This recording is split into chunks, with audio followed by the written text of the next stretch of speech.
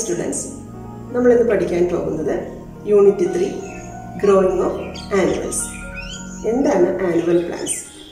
നമുക്കറിയാം, ഒരു വർഷം കൊണ്ടോ ഒരു സീസണിലായോ ജീവിതചക്രം പൂർത്തിയാക്കുന്ന സസ്യങ്ങളെയാണ് ആനുവൽ പ്ലാന്റ്സ് അഥവാ ഏകവർഷ വിളകൾ അല്ലെങ്കിൽ വാർഷിക വിളകൾ എന്ന് പറയുന്നത്. ഒരു സസ്യത്തിൻ്റെ ബീജാങ്കുരണം, വളർച്ച, പുഷ്പിക്കൽ, വിത്തുൽപാദനം, ഉണങ്ങി നശിച്ചു പോകൽ എന്നീ പ്രക്രിയകളെല്ലാം ചേർന്നതാണ് ജീവിതചക്രം. അടുത്തതായി ആനുവൽ പ്ലാന്റ്സിന്റെ പ്രാധാന്യം എന്താണെന്ന് നോക്കാം. They are easily grown plants, അതായത് വളരെ എളുപ്പം വളർത്തിയെടുക്കാൻ പറ്റുന്ന സസ്യങ്ങളാണ് annual plants. They vary in growth habit, form, flower colour, size, shape and season of flower. ഓരോ സസ്യവും അവയുടെ വളർച്ചാ രീതി, പുഷ്പങ്ങളുടെ നിറം, ആകൃതി, വലിപ്പം എന്നിവയിൽ വ്യത്യാസങ്ങൾ പ്രകടിപ്പിക്കുന്നു. ദേ എക്സിബിറ്റ് പ്രൊഫ്യൂസ് ഫ്ലവറിംഗ്. വളരെ നന്നായി പുഷ്പിക്കുന്ന സസ്യങ്ങളാണ് annual flowers. They bring change in outlook of garden with the changing season. മാറി വരുന്ന ഓരോ സീസൺ അനുസരിച്ച് പുതിയ നിറവും ഭാവവും ഉദ്യാനത്തിന് നൽകുന്നു. ദേ പ്രൊവൈഡ് എ മാസ് ഇഫക്റ്റ്. ഉദ്യാനങ്ങൾക്ക് വലിയ ഒരു പ്രഭാവം തന്നെ ആനുവൽ പ്ലാന്റ്സ് നൽകുന്നുണ്ട്. They are grown for various situations with varied uses. മാറി വരുന്ന സാഹചര്യങ്ങൾക്കും ഉപയോഗങ്ങൾക്കും അനുസരിച്ച് നമുക്ക് പല പല പ്ലാന്റ്സിനെ മാറി മാറി നട്ടുകൊടുക്കാനായിട്ട് കഴിയും. Bring variety of colour to place within A short span of time. വളരെ ചുരുങ്ങിയ കാലയളവിൽ പലതരം നിറങ്ങളുള്ള പ്ലാന്റ്സ് നമുക്ക് നടാനായിട്ട് സാധിക്കും. ഇനി നമുക്ക് ആനുവൽ പ്ലാന്റ്സിന്റെ ഉപയോഗങ്ങൾ എന്തൊക്കെയാണെന്ന് നോക്കാം. ആദ്യത്തെ ഉപയോഗം ബെഡിങ്. വളരെ നന്നായി പുഷ്പിക്കുന്ന ആനുവൽ പ്ലാന്റ്സിനെ ഫ്ലവർ ബെഡുകളായി വളർത്തി ഉദ്യാനത്തിന് അഴകു പകരുന്നതിനെയാണ് ബെഡിങ് എന്ന് പറയുന്നത്. ബെഡിങ്ങിനായി ഉപയോഗിക്കുന്ന annual plants marigold, ഫ്ലോക്സ്, pansy, dahlia, verbena, സീനിയ, പെറ്റൂണിയ, സെലോഷ്യ, ഇംപേഷ്യൻസ് എന്നിവയാണ്. അടുത്ത ഉപയോഗം cut flowers. A cut flower is a flower that is cut along with a portion of the stem. തണ്ടോടുകൂടി മുറിച്ചെടുക്കുന്ന പുഷ്പങ്ങളെയാണ് cut flowers എന്ന് പറയുന്നത്. ഇത്തരം പുഷ്പങ്ങൾ ഫ്ലവർ അറേഞ്ച്മെന്റിലും ബൊക്കെ നിർമ്മാണത്തിലും ഉപയോഗിച്ചു വരുന്നു. ഇതിനുപയോഗിക്കുന്ന flowers ആന്റിറൈനം, carnation, Aster, sweet William, sweet സുൽത്താൻ, സ്വീറ്റ് പീ, ല്യൂപ്പിൻ, ഹെലിക്രൈസം, കോൺഫ്ലവർ, ലാക്സ്പർ എന്നിവയാണ്. അടുത്ത ഒരു ഉപയോഗമാണ് loose flowers. A loose flower is plucked from the plant without the stem. അതായത് ചെടികളിൽ നിന്നോ പൂങ്കുലകളിൽ നിന്നോ പൂക്കൾ ഒന്നൊന്നായി നുള്ളിയെടുക്കുന്ന പുഷ്പങ്ങളെയാണ് ലൂസ് ഫ്ലവേഴ്സ് എന്ന് പറയുന്നത്. ഇതിനുദാഹരണങ്ങൾ മാരിഗോൾഡ്, സീനിയ, ഗോംഫ്രീന, ഗൈലാഡിയ, ആസ്റ്റർ എന്നിവയാണ്.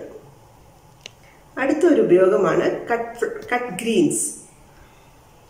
Cut Green's or cut foliages are attractive in form, color and freshness.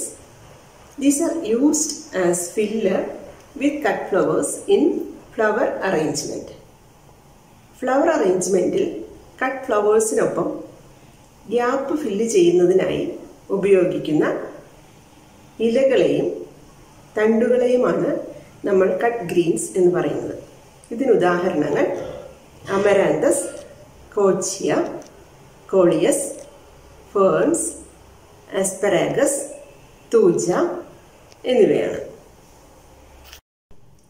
അടുത്ത ഒരു ഉപയോഗം dry flower. Flowers can be easily dried, preserved and processed to retain its beauty as well as value for a longer period of time. Annual flowers കൂടുതൽ കാലം സൂക്ഷിച്ചു വയ്ക്കുന്നതിനായി ഉണക്കി സൂക്ഷിക്കുന്നതിനെയാണ് dry flower എന്ന് പറയുന്നത്. ഇതിനായി ഉപയോഗപ്പെടുത്താവുന്ന പുഷ്പങ്ങൾ ഹെലിക്രൈസം, ഡെയ്സി, അക്രോക്ലൈനിയം, ഗോംഫ്രീന, മാരിഗോൾഡ് എന്നിവയാണ്. അടുത്തതായി നമുക്ക് ആനുവൽ പ്ലാന്റ്സിനെ പോട്ട് പ്ലാന്റ്സ് ആയി ഉപയോഗിക്കാം. ചെടിച്ചട്ടികളിൽ വളർത്തുന്നതിനെയാണ് പോട്ട് പ്ലാന്റ്സ് എന്ന് പറയുന്നത്. Ornamental plants R grown and displayed in decorative containers or pots. ഇതിനായി ഉപയോഗപ്പെടുത്തുന്ന ആനുവൽ പ്ലാന്റ്സ് മാരിഗോൾഡ്, ആന്റിറൈനം, പെറ്റ്യൂണിയ എന്നിവയാണ്.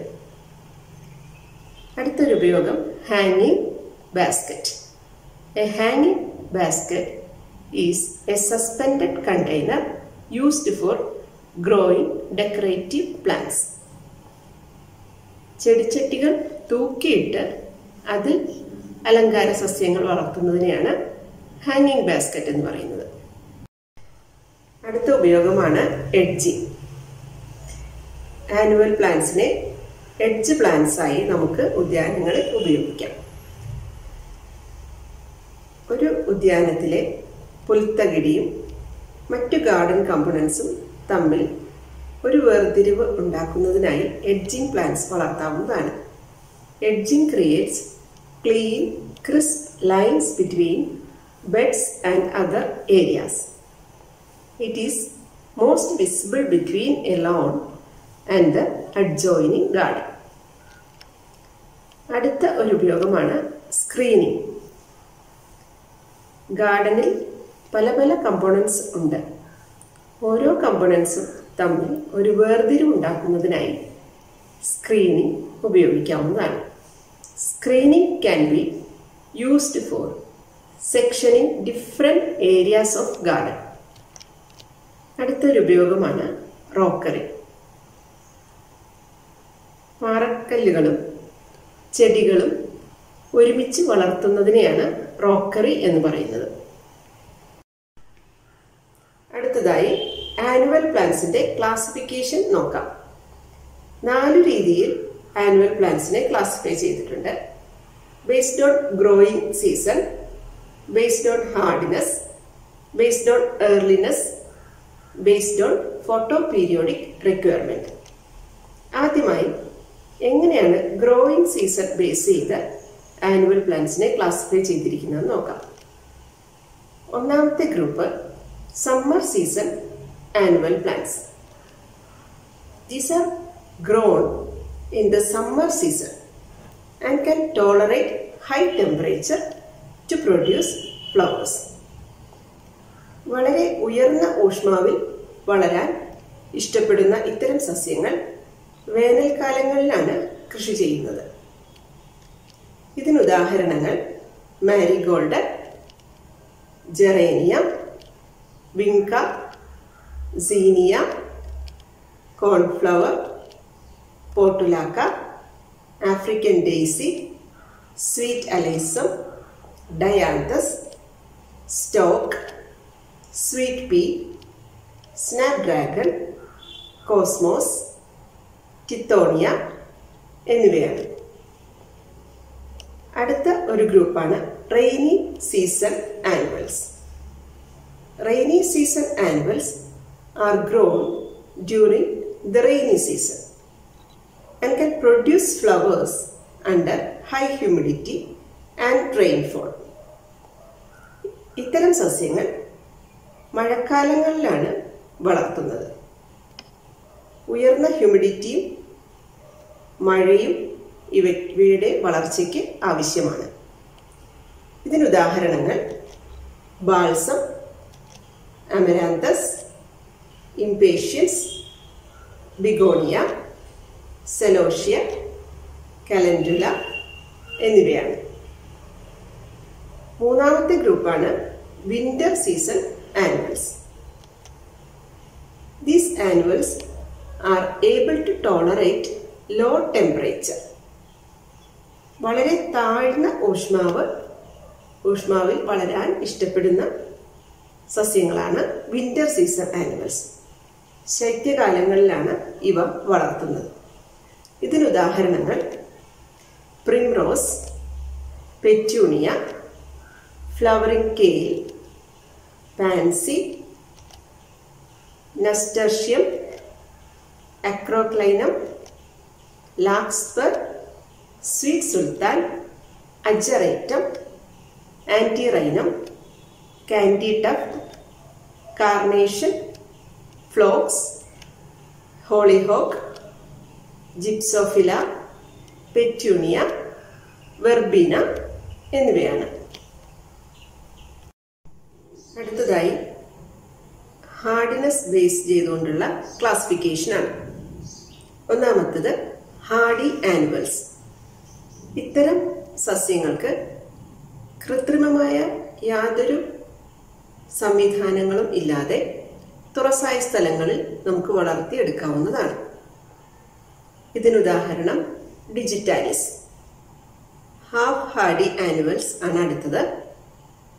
അവയുടെ വളർച്ച ആരംഭത്തിൽ, അതായത് തൈകളായിരിക്കുമ്പോൾ ഗ്ലാസ് ഹൗസിലോ ഗ്രീൻ ഹൗസിലോ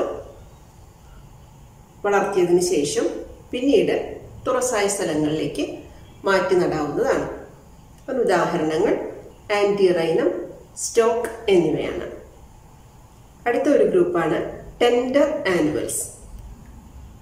ഇവ അവയുടെ വളർച്ചാകാലം മുഴുവൻ നമ്മൾ ഗ്ലാസ് ഹൗസിലോ ഗ്രീൻ ഹൗസിലോ അതുപോലെയുള്ള പ്രൊട്ടക്റ്റഡ് സ്ട്രക്ചേഴ്സിനകത്ത് പ്രതികൂല കാലാവസ്ഥയിൽ നിന്നും സംരക്ഷിച്ച് വളർത്തുന്നു. Example pansy.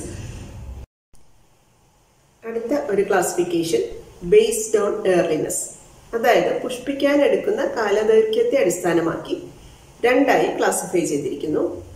ഒന്നാമത്തത് ഏർലി ബ്ലൂമിംഗ് ആനിമൽസ്. നട്ട് വളരെ പെട്ടെന്ന് പുഷ്പിക്കുന്ന സസ്യങ്ങളാണ് early blooming animals. Example balsam, Salvia മുതലായവ. അടുത്ത ഒരു ഗ്രൂപ്പാണ് ലേറ്റ് ബ്ലൂമിംഗ് ആനിമൽസ്. നട്ട് വളർന്നതിന് ശേഷം പുഷ്പിക്കാൻ കുറച്ച് കാലതാമസമെടുക്കുന്ന സസ്യങ്ങളാണ് late blooming animals. Dianthus, chrysanthemum ഇവയെല്ലാം ഈ ഗ്രൂപ്പിൽ ഉൾപ്പെടുന്നു. അടുത്ത ഒരു ക്ലാസിഫിക്കേഷനാണ് based on photo periodic requirement. ഇതനുസരിച്ച് മൂന്നായി ക്ലാസിഫൈ ചെയ്തിരിക്കുന്നു. ഒന്നാമത്തത് ഷോർട്ട് ഡേ പ്ലാന്റ്സ്, അതായത് പകൽ സമയം ദൈർഘ്യം കുറഞ്ഞ ദിവസങ്ങളാണ് ഇത്തരം പ്ലാന്റ്സിന് വളരാൻ ആവശ്യമായിട്ടുള്ളത്. അതിനുദാഹരണങ്ങൾ അമരാന്തസ്, സാൽവിയ. അടുത്ത ഗ്രൂപ്പാണ് ലോങ് ഡേ പ്ലാന്റ്സ്. ഇത്തരം സസ്യങ്ങൾക്ക് ദൈർഘ്യമേറിയ പകൽ സമയങ്ങളുള്ള ദിവസങ്ങൾ അവയുടെ വളർച്ചയ്ക്ക് ആവശ്യമാണ്. ഇതിനുദാഹരണങ്ങൾ ആന്റിറൈനം, പെറ്റൂണിയ മുതലായവയാണ്. മറ്റൊരു വിഭാഗമാണ് ഡേ ന്യൂട്രൽ പ്ലാന്റ്സ്. ഇവയ്ക്ക് പകൽ സമയത്തിന്റെ കാലദൈർഘ്യം ഇവയുടെ വളർച്ചയെ ബാധിക്കുന്നില്ല. ഇതിനുദാഹരണങ്ങൾ ഗോംഫ്രീന, ഇംപേഷ്യൻസ് മുതലായവയാണ്. Production of animals. Annual plants വളർത്തുന്നതിന് ആദ്യമായി നഴ്സറി നിർമ്മിക്കേണ്ടതുണ്ട്. എങ്ങനെയാണ് നഴ്സറി നിർമ്മാണം എന്ന് നോക്കാം. The surface of the soil is dug out and brought to fine till. Then the soil around the bed is pulled over to raise the surface. എവിടെയാണോ നമ്മൾ nursery ഉണ്ടാക്കാൻ ഉദ്ദേശിക്കുന്നത് അവിടെ നന്നായി കിളച്ചു മറിച്ച് ബെഡുകളായി രൂപപ്പെടുത്തുക. This automatically creates a trench around the bed, which is later used for irrigating the bed. Bed നിർമ്മാണത്തോടൊപ്പം തന്നെ ബെഡുകൾക്കിടയിൽ നാച്ചുറലായി ട്രെഞ്ചുകളും രൂപപ്പെടും. ആ ട്രെഞ്ചുകൾ നമുക്ക് ഇറിഗേഷൻ പർപ്പസിന് വേണ്ടി യൂസ് ചെയ്യാം. Manures and fertilizers are added at this time. These beds are also enclosed with bunds. Nursery bed prepare ചെയ്യുമ്പോൾ തന്നെ രാസവളങ്ങളും ജൈവവളങ്ങളും നമുക്ക് ചേർത്ത് കൊടുക്കാവുന്നതാണ്. The width of the bed is 1 meter to facilitate intercultural operations. ബെഡിന്റെ വീതി 1 മീറ്ററായി നിജപ്പെടുത്താവുന്നതാണ്. Intercultural operations ഈസിയായി ചെയ്യുന്നതിന് ഇത് ഉപകാരപ്പെടും. Raised beds are about 10 to 12 centimeter above the ground level, and the length may vary according to the slope of the soil. ബെഡുകളുടെ ഉയരം 10 മുതൽ 12 centimetre വരെ ആകാം. ബെഡുകളുടെ നീളം നമ്മുടെ ഫീൽഡിനനുസരിച്ച് എടുക്കാവുന്നതാണ്. Spacing of 30 to 50 centimeter is kept between 2 rows of the bed. 2 ബെഡുകൾക്കിടയിൽ 30 മുതൽ 50 centimetre അകലം സൂക്ഷിക്കേണ്ടതാണ്.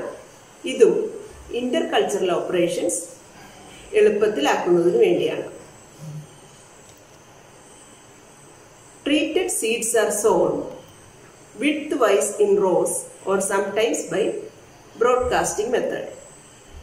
Initially, these beds are watered with sprinkling water or using a watering can so that the seeds sown are not dispersed.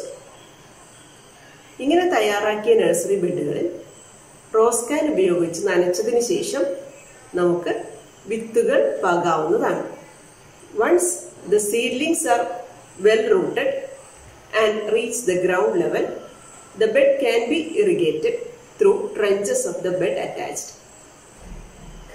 വിത്ത് പാകി വിത്ത് മുളച്ച് ചെറിയ തൈകളായി നിൽക്കുമ്പോൾ നമ്മൾ rose can വെച്ച് തന്നെ നനയ്ക്കണം. അത് വലിയ തൈകളായി കഴിയുമ്പോൾ നമുക്ക് ഈ ട്രെഞ്ചിലൂടെ വെള്ളം ഒഴുക്കി വിട്ട് ആ ചെടികളെ നനയ്ക്കാവുന്നതാണ്. അടുത്തതായി നഴ്സറികളിൽ എങ്ങനെയാണ് വിത്ത് വിതച്ചു കൊടുക്കുന്നതെന്ന് നോക്കാം. Types of seed sowing, broadcasting, dibbling, transplanting എന്നിങ്ങനെ വിവിധ രീതികളാണ് ഇതിനുള്ളത്. ആദ്യമായി ബ്രോഡ്കാസ്റ്റിംഗ്. നഴ്സറികളിൽ വിത്തുകൾ വിതറി കൊടുക്കുന്നതിനെയാണ് ബ്രോഡ്കാസ്റ്റിംഗ് എന്ന് പറയുന്നത്. അടുത്തതായി ഡിബ്ലിംഗ്. തൈകൾ മുളയ്ക്കേണ്ട സ്ഥാനങ്ങളിൽ വിത്തുകൾ വെച്ചു കൊടുക്കുന്നതിനെയാണ് ഡിബ്ലിംഗ് എന്ന് പറയുന്നത്. Sowing in pro tray. പ്രോട്രേകളിൽ routing media നിറച്ചതിന് ശേഷം വിത്തുകൾ വിതച്ചു കൊടുക്കുന്നതിനെയാണ് സോയിങ് ഇൻ പ്രോട്രേ എന്ന് പറയുന്നത്. ഇനിയുള്ളത് ട്രാൻസ്പ്ലാന്റിംഗ് ആണ്. നഴ്സറികളിലോ പ്രോട്രേകളിലോ നട്ട വിത്തുകൾ മുളച്ച് തൈ ആയതിനു ശേഷം അതിനെ പറിച്ച് മെയിൻ ഫീൽഡിലേക്ക് കൊണ്ടുപോയി നടുന്നതിനെയാണ് ട്രാൻസ്പ്ലാന്റിംഗ് എന്ന് പറയുന്നത്. അടുത്തതായി എങ്ങനെയാണ് ജൈവവളങ്ങളും രാസവളങ്ങളും നഴ്സറി ബെഡുകളിൽ ചേർക്കേണ്ടത് എന്ന് നോക്കാം. ആദ്യത്തെ ഒരു രീതി ബേസൽ ആപ്ലിക്കേഷൻ. നഴ്സറി ബെഡ് ഉണ്ടാക്കുന്ന സമയത്തോ അല്ലെങ്കിൽ വിത്തുകൾ വിതയ്ക്കുന്ന സമയത്തോ വളങ്ങൾ ചേർത്ത് കൊടുക്കുന്നതിനെയാണ് നമ്മൾ ബേസൽ ആപ്ലിക്കേഷൻ എന്ന് പറയുന്നത്. Application of fertilisers at the time of nursery bed preparation or at the time of seed sowing is called basal application or basal dressing. രണ്ടാമത്തെ മെത്തേഡാണ് ടോപ്പ് ഡ്രസ്സിംഗ്. ഇതിൽ വിത്തുകൾ നട്ട് ചെടികൾ മുളച്ചതിന് ശേഷം നഴ്സറികളിൽ വളങ്ങൾ ചേർത്ത് കൊടുക്കുന്നതിനെയാണ് ടോപ്പ് ഡ്രസ്സിംഗ് എന്ന് പറയുന്നത്. Broadcasting of fertilisers, particularly nitrogenous fertilizers, in readily available form to growing plants in standing crop is called top dressing. അടുത്ത ഒരു രീതിയാണ് ഫോളിയാർ ഫീഡിംഗ്. വളങ്ങൾ ലായനിയായി ലയിപ്പിച്ചതിന് ശേഷം ഇലകളിൽ തളിച്ചു കൊടുക്കുന്ന രീതിയാണ് foliar feeding. Applying fertilisers in liquid form on foliage is called foliar feeding. Irrigation. മഴയിൽ നിന്നും ചെടികൾക്ക് വളരുന്നതിന് ആവശ്യമായ ജലം ലഭ്യമല്ലാതാകുന്ന സാഹചര്യത്തിൽ കൃത്രിമമായി ജലം നൽകുന്നതിനെയാണ് ഇറിഗേഷൻ എന്ന് പറയുന്നത്. The artificial supply of water to support plant growth and production in the absence of adequate supply of water through rainfall is known as irrigation. Irrigation പല തരത്തിലുള്ള മെത്തേഡുകളുണ്ട്. Flood irrigation. ഇതിൽ ഫീൽഡിൽ വെള്ളം കെട്ടി നിർത്തിയാണ് ഇറിഗേറ്റ് ചെയ്യുന്നത്. Basin irrigation. ചെടിക്ക് ചുറ്റും തടമെടുത്ത് അതിൽ ജലം ലഭ്യമാക്കുന്നു. Ring irrigation. ചെടിക്ക് ചുറ്റും റിങ്ങിന്റെ ആകൃതിയിൽ ജലം ലഭ്യമാക്കുന്നു. Faro irrigation. ഫറോകളിൽ വെള്ളം ഒഴുക്കിവിട്ട് ചെടികൾക്ക് ജലസേചനം നടത്തുന്നു. Sprinkler irrigation. സ്പ്രേ രൂപത്തിൽ ചെടികളുടെ മേൽ വെള്ളം തളിച്ചു കൊടുക്കുന്ന രീതിയാണ് സ്പ്രിംഗ്ലർ ഇറിഗേഷൻ. Drip irrigation. തുള്ളിനന എന്നും ഇത് അറിയപ്പെടുന്നു. ഓരോ ചെടിയുടെ ചുവട്ടിലും ചെടിക്ക് ആവശ്യമായ വെള്ളം തുള്ളി തുള്ളിയായി നൽകുന്ന ജലസേചന രീതിയാണ് drip irrigation. After care of animals. ചെടികൾ വളർന്നതിന് ശേഷം എന്തെല്ലാം പരിചരണ മുറകളാണ് നൽകേണ്ടതെന്ന് നോക്കാം. ആദ്യമായി പിഞ്ചിങ്, അഗ്രം നുള്ളൽ എന്നാണ് ഇതിന് പറയുന്നത്. വളരുന്ന ചെടികളുടെ അഗ്രഭാഗം നുള്ളിക്കളഞ്ഞാൽ കൂടുതൽ ശിഖരങ്ങൾ ഉണ്ടാവുകയും ചെടി കരുത്തോടുകൂടി വളരുകയും ചെയ്യും. In pinching, terminal growing shoot about 2 to 3 cm long is removed to overcome apical dominance and to promote side branching when the plants are about 15 to 20 cm height. അടുത്തതാണ് വീഡിംഗ്. കൃഷിസ്ഥലത്ത് വളരുന്ന അനാവശ്യമായ കളച്ചെടികളെ മാറ്റുന്നതിനെയാണ് വീഡിംഗ് എന്ന് പറയുന്നത്. അടുത്തത് ഡിസ്ബഡിംഗ്. ആവശ്യത്തിലധികമായി ഉണ്ടാകുന്ന പൂമൊട്ടുകളെ പറിച്ചു കളയുന്നതിനെയാണ് ഡിസ്ബഡിംഗ് എന്ന് പറയുന്നത്. നമുക്ക് ആവശ്യമുള്ള മൊട്ടുകളെ മാത്രം ചെടിയിൽ വളരാൻ അനുവദിക്കുന്നു. ഡിസ്ബഡിംഗ് ചെയ്യുന്നത് മൂലം നമുക്ക് വേണ്ട മൊട്ടുകളിലേക്ക് എല്ലാ ഗ്രോയിങ് ഹോർമോൺസും എത്തുകയും പൂ വളരെ വലുതായി കരുത്തോടെ വളരുന്നു. അടുത്ത ഒരു പരിചരണ മുറയാണ് സ്റ്റേക്കിംഗ്. ചെടികൾ വളർന്ന് പുഷ്പിക്കുന്നതോടുകൂടി പുഷ്പത്തിന്റെ ഭാരം താങ്ങാൻ പറ്റാതെ ചെടികൾ വീണുപോകാൻ സാധ്യതയുണ്ട്. ഇങ്ങനെയുള്ള സാഹചര്യത്തിൽ പൂമൊട്ട് ഉണ്ടായി വരുന്നതോടൊപ്പം തന്നെ നമ്മൾ ചെടികൾക്ക് താങ്ങ് കൊടുക്കുന്നു. ഇങ്ങനെ താങ്ങ് നൽകുന്നതിനെയാണ് സ്റ്റേക്കിംഗ് എന്ന് പറയുന്നത്. അടുത്തതായി ആനുവൽ ഫ്ലവറിംഗ് പ്ലാന്റ്സിനെ പൊതുവായി ബാധിക്കുന്ന കീടങ്ങൾ ഏതൊക്കെയാണെന്ന് നോക്കാം. പ്രധാനമായും ഏഫിഡ്സ്. ഇവ വളരെ ചെറിയ കറുത്ത നിറത്തിലോ മഞ്ഞ നിറത്തിലോ പച്ച നിറത്തിലോ കാണപ്പെടുന്ന ഷഡ്പദങ്ങളാണ്.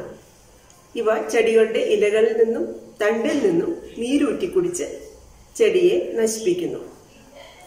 They are small, green, brown or black sap-sucking insects which secrete honeydew that attracts ants and sooty mold. അടുത്ത പെസ്റ്റ് ത്രിപ്സ്. ഇവയും വളരെ ചെറിയ ഇൻസെക്റ്റുകളാണ്. ഇവയും സാപ്പ് ഫീഡ് ചെയ്യുന്നു. ഇവയുടെ ആക്രമണഫലമായി ഇലകളിൽ തവിട്ട് നിറത്തിലോ വെള്ള നിറത്തിലോ ഉള്ള പാടുകൾ ഉണ്ടാകുന്നു. Tiny black or yellow coloured sap sucking insects which infest young portions of plants and flowers. അടുത്ത ഒരു പെസ്റ്റാണ് വൈറ്റ് ഫ്ലൈ, വെള്ളീച്ച എന്നാണ് ഇത് അറിയപ്പെടുന്നത്. ഇവയുടെ ആക്രമണഫലമായി മഞ്ഞ നിറത്തിലുള്ള പാടുകൾ ഇലകളിൽ ഉണ്ടാകുന്നു. ആക്രമണം രൂക്ഷമാകുമ്പോൾ ചെടികൾ മുരടിച്ചു പോകുന്നു. Infested leaves may be mottled and yellow. Symptoms include stunting, poor growth and defoliation. അടുത്ത ഒരു പെസ്റ്റാണ് റെഡ് സ്പൈഡർ മൈറ്റ്. ഇവ വളരെ ചെറിയ ജീവികളാണ്. ഇവയും ഇലകളിൽ നിന്ന് സാപ്പ് ഫീഡ് ചെയ്യുന്നു. ഇവയുടെ ആക്രമണഫലമായി തവിട്ട് നിറത്തിലോ വെള്ള നിറത്തിലോ ഉള്ള പാടുകൾ ഇലകളിൽ ഉണ്ടാകുന്നു. ആക്രമണം രൂക്ഷമായാൽ ഇലകൾ കരിഞ്ഞ് ഉണങ്ങിപ്പോകുന്നു. ഇനി നമുക്ക് ആനുവൽ ഫ്ലവറിംഗ് പ്ലാന്റ്സിനെ ബാധിക്കുന്ന രോഗങ്ങൾ എന്തൊക്കെയാണെന്ന് നോക്കാം. ഡിസീസസ്. ഒന്നാമത്തെ ഡിസീസ് ലീഫ് സ്പോട്ട് അഥവാ ഇലപ്പുള്ളി രോഗം. കൂടുതലും ഫംഗസുകളാണ് ഇലപ്പുള്ളി രോഗം ഉണ്ടാക്കുന്നത്. ചെറിയ തവിട്ട് നിറത്തിലോ കറുപ്പ് നിറത്തിലോ ചാര നിറത്തിലോ ഉള്ള പുള്ളികൾ ഇലകളിൽ ഉണ്ടാവുന്നു. രോഗം രൂക്ഷമായാൽ ഇലകൾ മുഴുവനായി വാടിക്കരിഞ്ഞു പോകുന്നു. Small to big black or brown coloured sports on leaves. അടുത്തൊരു രോഗമാണ് പൗഡറി മൈൽഡ്യൂ. ഈ രോഗത്തിന്റെ ലക്ഷണം ഇലകളുടെയും പൂക്കളുടെയും പുറത്ത് പൗഡർ വിതറിയതുപോലെ ഒരു അപ്പിയറൻസ് ഉണ്ടാകും. Powdery മൈൽഡ്യൂ is caused by fungus. It appears as A light grey or whitish powder on the surface of leaves of many ornamental plants. അടുത്ത ഒരു രോഗമാണ് ഫ്ലവർ ബ്ലൈറ്റ്. പൂക്കളെ ബാധിക്കുന്ന രോഗമാണ് ഫ്ലവർ ബ്ലൈറ്റ്. ഇതിൽ ഫംഗസുകൾ പൂക്കളെയാണ് ആക്രമിക്കുന്നത്. ആക്രമണഫലമായി പൂക്കളുടെ ഇതളുകൾ കരിഞ്ഞു പോകും. അടുത്ത രോഗമാണ് ഡാമ്പിംഗ് ഓഫ്. ഇത് തൈകളെയാണ് ബാധിക്കുന്നത്. തൈകളുടെ കോളർ പോർഷൻ അഴുകി പോവുകയും അതിന്റെ ഫലമായി ചെടികൾ വീണ് അഴുകി പോവുകയും ചെയ്യുന്നു. Rotting of seedlings at collar region and collapse at later stage. അടുത്തൊരു രോഗമാണ് റൂട്ട് റോട്ട്. പേര് സൂചിപ്പിക്കുന്ന പോലെ വേര് അഴുകി പോവുകയാണ് ചെയ്യുന്നത്. സോയിലുള്ള അതായത് മണ്ണിലുള്ള ഫംഗസുകളാണ് ഈ രോഗം ഉണ്ടാക്കുന്നത്. ഫംഗസ് വേരുകളെ ബാധിക്കുകയും വേര് അഴുകി പോവുകയും ചെയ്യുന്നു. വാർഷിക സസ്യങ്ങളുടെ തോട്ടങ്ങളിൽ കാണപ്പെടുന്ന ഏതാനും കളസസ്യങ്ങളെ പരിചയപ്പെടാം. കോമൺ വീഡ്സ്: കമ്മ്യൂണിസ്റ്റ് പച്ച, തലവെട്ടി, കീഴാർനെല്ലി, കറുകപ്പുല്ല്, പൂവാങ്കുറുനില, മുയൽ ചെവിയൻ, തൊട്ടാവാടി, കല്ലുരുക്കി എന്നിവയാണ് പൊതുവെ കാണപ്പെടുന്ന കളച്ചെടികൾ. കളച്ചെടികളെ എങ്ങനെ നിയന്ത്രിക്കാം എന്ന് നോക്കാം. Control of weeds. 3 മെത്തേഡുകളാണ് പ്രധാനമായും പറയുന്നത്: mechanical control, biological control, chemical control. ഇതിൽ മെക്കാനിക്കൽ കൺട്രോൾ എന്നാൽ കൈകൊണ്ടോ യന്ത്രങ്ങളുടെ സഹായത്താലോ കളച്ചെടികളെ പറിച്ചു മാറ്റുന്നതിനെയാണ് മെക്കാനിക്കൽ കൺട്രോൾ എന്ന് പറയുന്നത്. Biological control. ഇതിൽ പ്രിഡേറ്റേഴ്സ്, പാരസൈറ്റ്സ്, മൈക്രോ ഓർഗാനിസം എന്നിവ ഉപയോഗിച്ച് കളകളെ നിയന്ത്രിക്കുന്നു. കെമിക്കൽ കൺട്രോളിൽ ഹെർബിസൈഡ്സ് ആണ് അല്ലെങ്കിൽ കളനാശിനികൾ ഉപയോഗിച്ച് കളകളെ നശിപ്പിക്കുന്നു. Pre emergent herbicides, post emergent herbicides ഇവ രണ്ടും കളനാശിനിയായി ഉപയോഗിക്കുന്നു. കീടനാശിനികളും കളനാശിനികളും തോട്ടത്തിൽ ഉപയോഗിക്കുന്നതിന് മുൻപായി എടുക്കേണ്ട മുൻകരുതലുകൾ എന്തൊക്കെയാണെന്ന് നോക്കാം. Safety precautions taken while applying chemicals. Always use clean water. ശുദ്ധജലം മാത്രം ഉപയോഗിക്കുക. Use protective clothings, hand gloves, face mask etcetera. ശരീരം കവർ ചെയ്യുന്ന തരത്തിലുള്ള ഡ്രസ്സുകളും ഹാൻഡ് ഗ്ലൗസും മാസ്കുകളും ഉപയോഗിക്കുക. Always protect your nose, ice, years, hands etcetera from spill of spray solution. കീടനാശിനികൾ spray ചെയ്യുമ്പോൾ ഉണ്ടാകുന്ന സ്പ്രേ നമ്മുടെ ശരീരത്ത് കൈകളിലോ കണ്ണുകളിലോ മൂക്കിലോ ഒന്നും വീഴാതെ ശ്രദ്ധിക്കുക. Read instructions on pesticide container label carefully before use. ഉപയോഗത്തിന് മുന്നോടിയായി പെസ്റ്റിസൈഡ് പാക്കറ്റുകളിൽ എഴുതിയിരിക്കുന്ന കാര്യങ്ങൾ ശ്രദ്ധയോടുകൂടി വായിക്കുക. Prepare the solution as per requirement. നമുക്ക് എത്ര സ്പ്രേ സൊല്യൂഷൻ ആണോ നമ്മുടെ സ്ഥലത്തേക്ക് വേണ്ടത് അത് മാത്രം ഉണ്ടാക്കിയാൽ മതിയാവും. Apply only recommended dose and dilution. നിർദ്ദേശിച്ചിരിക്കുന്ന അളവിൽ മാത്രം നമ്മൾ ഡോസ് എടുക്കുകയും ഡൈല്യൂട്ട് ചെയ്ത് സ്പ്രേക്കായി ഉപയോഗിക്കുകയും ചെയ്യുക. Spray operation should be conducted on cool and calm day. ശാന്തമായ ദിവസങ്ങളിൽ, അതായത് വലിയ കാറ്റോ അത്യുഷ്ണമോ ഇല്ലാത്ത ദിവസങ്ങളിലായിരിക്കണം സ്പ്രേ ചെയ്യുന്നതിനായി തിരഞ്ഞെടുക്കേണ്ടത്. Use recommended sprayer for each spray. ഏത് സ്പ്രേയർ ആണോ യൂസ് ചെയ്യേണ്ടതെന്ന് തിരഞ്ഞെടുത്ത് അനുയോജ്യമായവ മാത്രം ഉപയോഗിക്കുക. Spray operation should be conducted in the wind direction. കാറ്റിന്റെ ദിശ അനുസരിച്ച് സ്പ്രേ ചെയ്യുക. Avoid the entry of animals or workers in the field immediately after spray.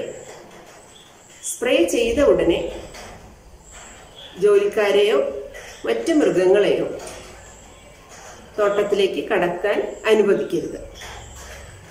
After spray operation, sprayers and buckets should be washed with clean water using detergent. Spraying operation കഴിഞ്ഞതിന് ശേഷം നമ്മൾ ഉപയോഗിച്ച സ്പ്രേയേഴ്സും മറ്റ് ഇംപ്ലിമെന്റ്സും എല്ലാം ശുദ്ധജലത്തിൽ കഴുകി സോപ്പിട്ട് കഴുകി വൃത്തിയാക്കി സൂക്ഷിക്കേണ്ടതാണ്. Harvesting and post harvest operations. ഈ ഒരു ടോപ്പിക് ഇനി വരുന്ന യൂണിറ്റുകളിൽ വളരെ വിശദമായി നിങ്ങൾ പഠിക്കും. എന്നാലും ഇതിൽ ഉൾപ്പെടുന്ന ചില പ്രോസസ്സുകളുടെ പേരുകൾ നമുക്ക് പറഞ്ഞു പോകാം. Harvest, grading, bunching, സ്ലീവിംഗ്, chemical pulse treatments, packing, cooling, dry or wet storage, transportation and marketing. ഇതോടുകൂടി മൂന്നാമത്തെ യൂണിറ്റായ ഗ്രോയിങ് ഓഫ് ആനിമൽസ് അവസാനിക്കുന്നു. നമസ്കാരം.